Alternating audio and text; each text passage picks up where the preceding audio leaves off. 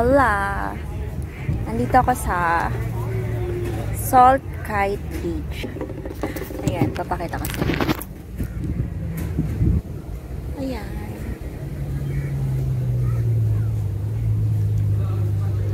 Ano lang, exploring. Charing. Ayan. Dahil dami ko ng gutom. Eat muna tayo. Ay! Nakita ko na naman yung bike. Meron kasi dito na bikes na pwede mong gamitin. Basta may ida-download ka na app. Tapos, pwede mo siyang gamitin. Tapos, ewan ko, may charge yata kapag naka 5 minutes ka na ginamit yung bike. Tapos, pag parang first 2 minutes yata yun yung free. Same as, scooter. Meron din sila na scooter dito na free din gamitin. Ayan, kain tayo. Kain tayo. I have here. Uy, ba't dalawa yung ano ko? Bakit dalawa yung... Oh! Makita ko sa'yo. Burger ko.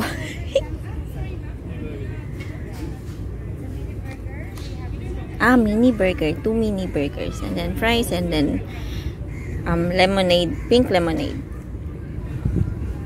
Then meron silang pa ketchup here.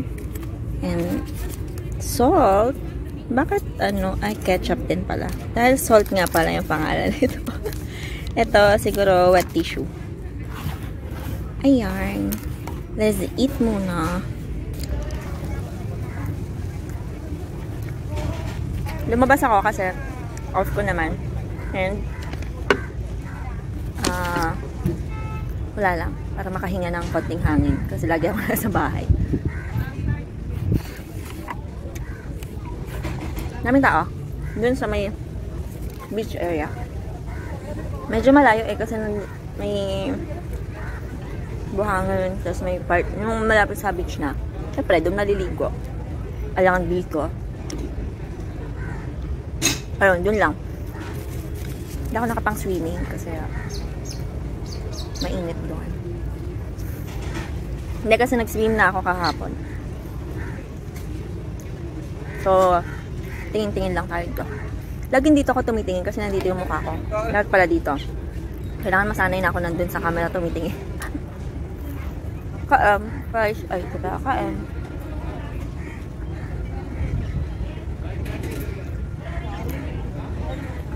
Normal fries. Kasi ang in-order ko naman is original. I think this is sabi na nga ba eh. Tissue. Baka makain nyo ha. Ang ganda ng lalagyan niya. May pa SALT UAE 2014. Cute. Pag pupunta ka dito, dapat may sasakyan kang dala kasi lalakad ka pa eh from bus stop. Lakad ka pa ng onte. Pero may Google naman. May Google Map naman. So, salita naman. Kumember luwag. Lakad ng bongga. Yung map ko kanina, naka-loudspeaker pa. Turn right. Turn left. Yun.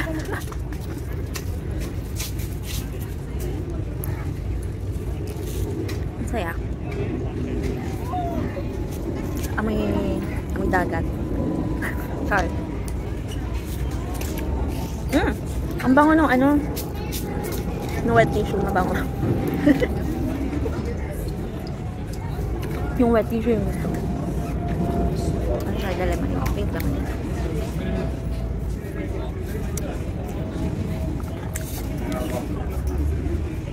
Pwede.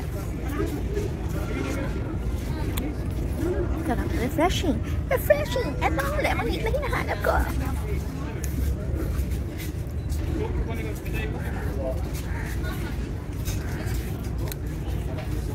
Tinawagan ko si Mike kasi kala ko nandito siya. Kasi minsan nandito yun eh. Pag naisip niyang mag-swim, diretso lang siya dito, tapos swim lang siya. Eh, wala daw siya dito, nasa bahay. So, wala akong kasama dito. Ako lang. Namnamin natin ang pagiging mag-isa. Hindi ko kaya masyado makita. Kasi maliwanag.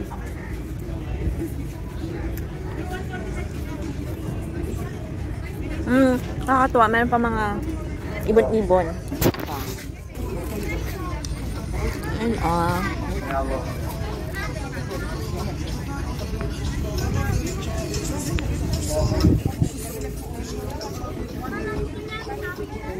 sabi ko kakain muna.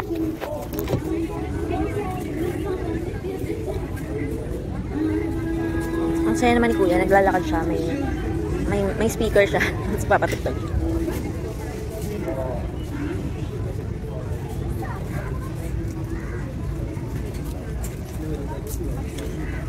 So dito, syempre work ka lang lagi. Sunday, Thursday yung work ko. Tapos Friday, Saturday. Sakit ng likod ko. Sakit ng likod ka. Tapos Friday, Saturday off. So nasa yun na lang kung paano mo, ano ba, iaano yung weekend mo. So dahil may COVID, parang nakakailang na hindi naman nakakailang, parang ayoko na nagala lang. So laging nasa bahay na lang ako. Gusto ko mag-try ng bike. Kaso naka-skirt ako.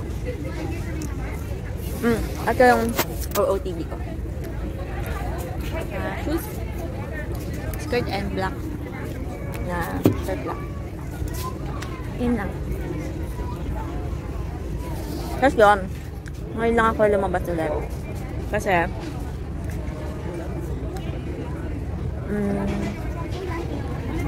yan lang. Tinutubuan na kasi ako ng kabote sa likod ko. Baka unahang bantubuan ng kabote yung mga pa-mushroom ni Kuya Buang.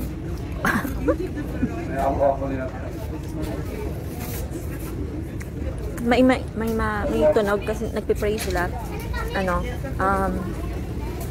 katabi ng mosque itong area na to. Lipat nga ako, naiinitan na yung likod ko. Nadarang na yung likod ko sa araw. Ba't di ko kayo masyado makita?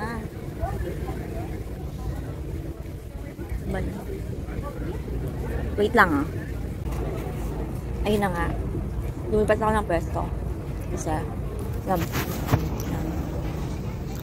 naarawan na yung likod ko dun sa kabilang area. Naaraw na siya.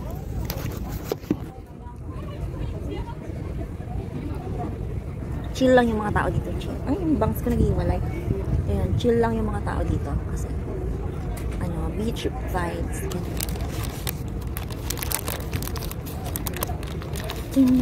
Papatugtog na ako. Para naman hindi sad. Anong gusto niyong patugtugin? Momol music na. Momol music. Ang cute nung packaging. Oh.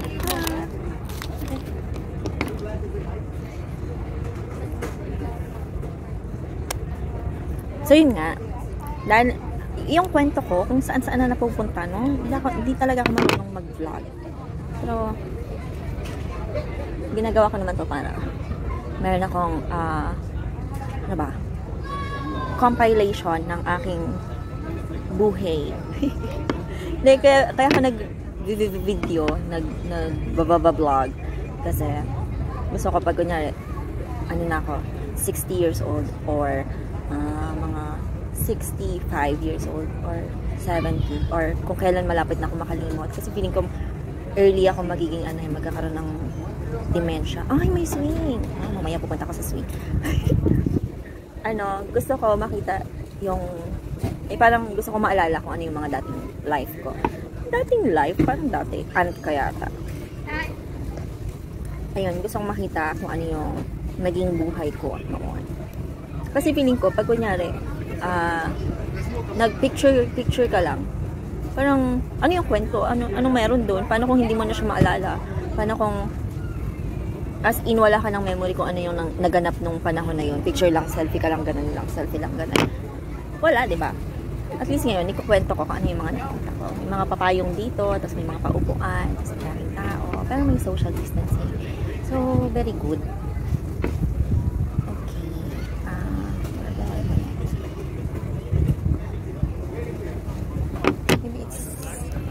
it's with the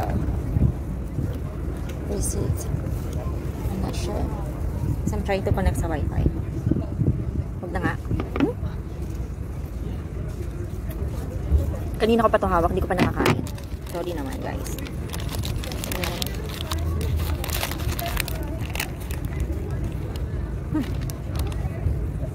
Sarap. Pero burger with cheese. Sarap. Maliit lang siya, pero dahil hindi naman ako ganun takaw kumain. Kaya na to sa akin, dalawang nga.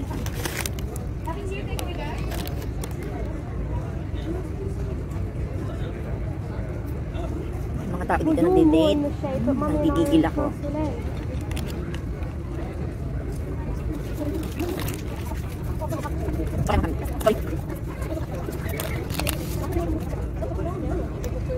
Tapos yung mga staff nila, marami yung Pinay.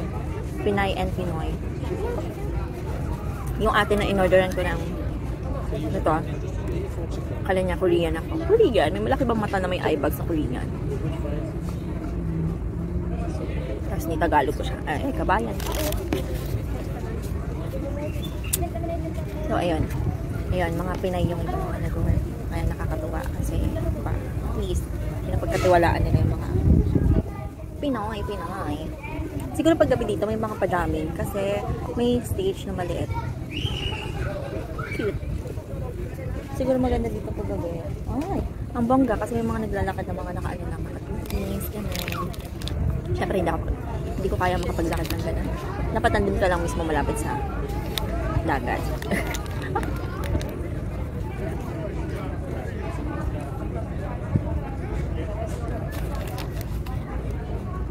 Ang gaganda ng mga mukha ng mga tao.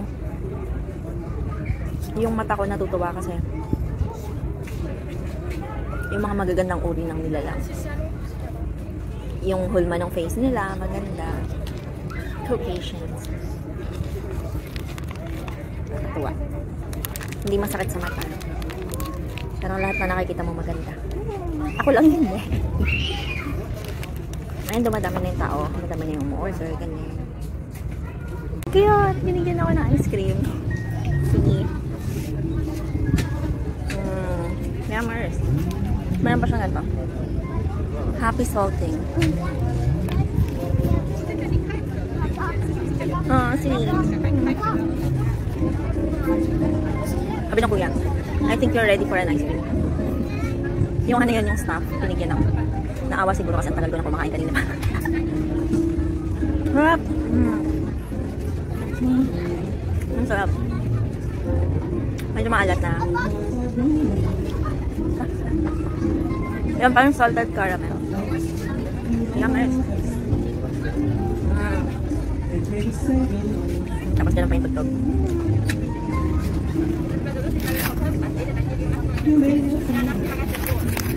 Naubos ka na yung dalawang burger na maliit na.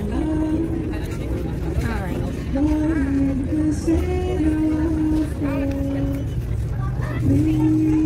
Ang saya ng ambience, nakaka-relax.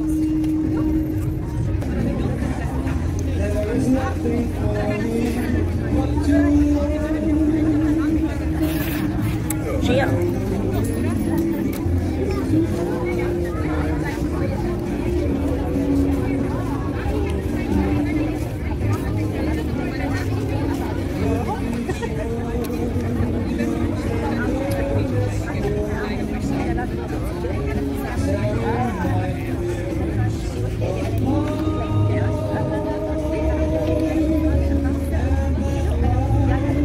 Saya kasi hindi ka matutuluan ng ice cream kasi yung ano ba yun? Chocolate na dip, tapos yung ice cream nasa loob, tapos yung cone nasa loob ng ganyan. Ay, sorry na ako ng ganyan. So hindi ka tulo-tulo, tapos may pa yung parang sa kandila pang salo. Ayan o, cute. Hindi ko lang bakit ako binigyan ni kuya. Nakamukha akong yagit na.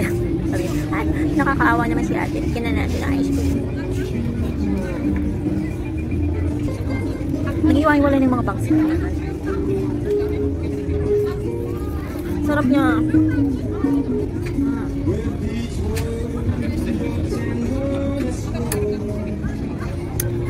Matamis na maalat. Hindi ako mahilig sa ibang flavor ng ice cream kasi ang lagi ko lang kinakain is chocolate. Bihira mo ako mapapakain ng iba-ibang mga flavor. Pero ito, masarap.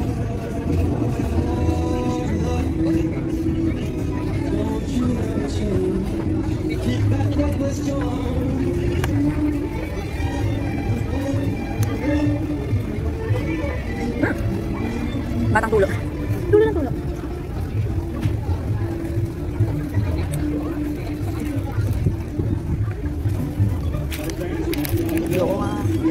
See you with you, only you have magic to you. Let me say I go with you.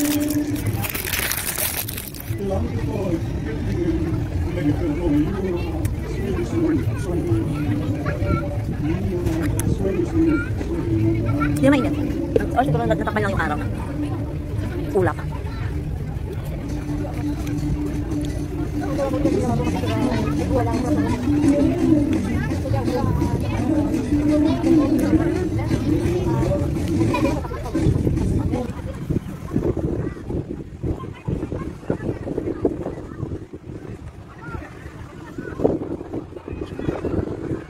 That's SALT KITE Beach, yung cafe.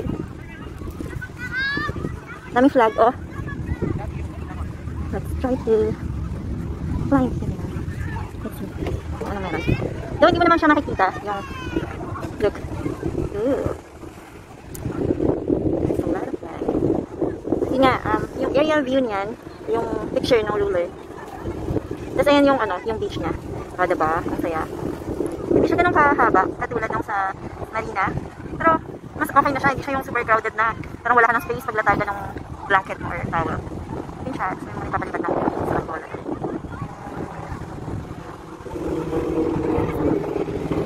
Tapos, dun sa area na yun, may mga parang activity na pwedeng gawin. Like, yung stationary bike. Tapos, may nagba-volleyball, ganun. Madami. Siguro may events na ngayon. So, yun. Tapos na ako magliwad. Natapos ko na yung food ko. Ang hirap naman dito huminga. Natapos ko na yung food ko. Nakapag hinga-hinga na ako ng hanging dagat. Tapos nakapag-ikot na ako. I go home. Bye-bye. Bye-bye.